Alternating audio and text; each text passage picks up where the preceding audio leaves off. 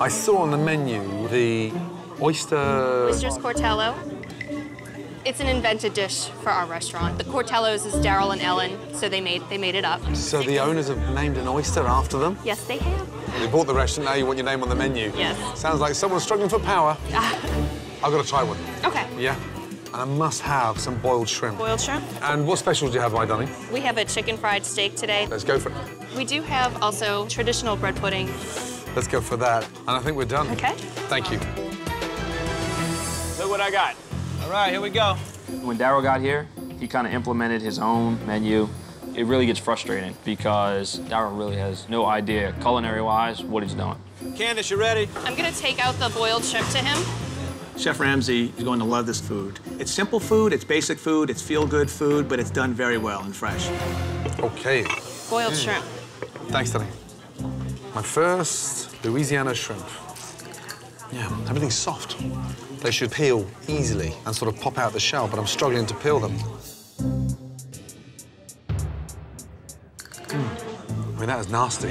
What I'm struggling for here is the lack of freshness. They feel and taste slightly mushy, which is a big disappointment. Candice, where are the shrimps fresh? They're fresh frozen. Fresh frozen. I know it's kind of an oxymoron. But you can buy fresh shrimp Yes. within a mile from here. Yes, yes. The frozen shrimp tastes like shit. Sorry. Crap. He wanted to know why we would get frozen shrimp when you can go to, like, the market and get them fresh every day. It's not uncommon to have frozen shrimp because some things are okay frozen. How we look on the oysters? Coming right now. All right. Wow, that back wall is hideous. What a mess. You got 2 seconds, please? Yes. And what's with the swamp decor? Whose idea was that? Mine and my husband's. To eat in a swamp? For children or for adults? For both. For both? For both. Oysters Cortello. That's not words for me. Right, here we go. Okay, thank you. All right. What the hell is that? These are the Oysters Cortello. Oysters Cortello. So I suppose you go like that. Wow, they're dreadful. Oysters named after the owner. I certainly wouldn't put my name on that. I wouldn't even put my enemy's name on that. Take it for you? Okay. Thank you. That's depressing, isn't it? No. Just terrible. Oysters Cortello, I don't know what to say about that. I eat them myself. I think they're delicious. Absolutely delicious. Daryl, what did you say? Oysters Cortello just ain't working. This is killing me not to know what he's saying. This is the fried chicken steak, right? Correct. Thank you. You're welcome.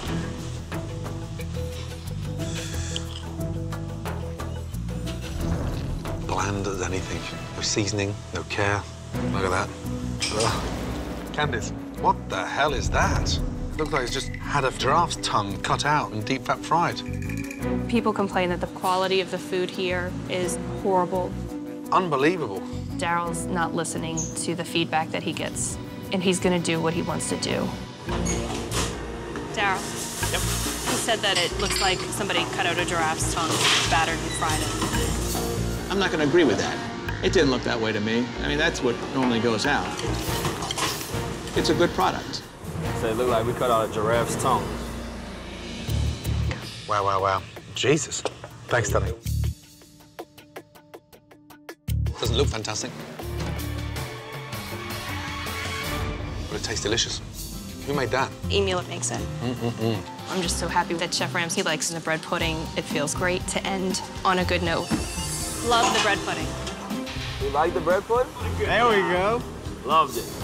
I took full responsibility for bread pudding. That is all me. Daryl doesn't really have influence on that. Thank God. Thank God he liked something I did. I'll take that any day. But there was one person that did step up and helped in a big way to turn things around. Peony are backwards. You're in denial. Well, I'm not in denial because I'm not in denial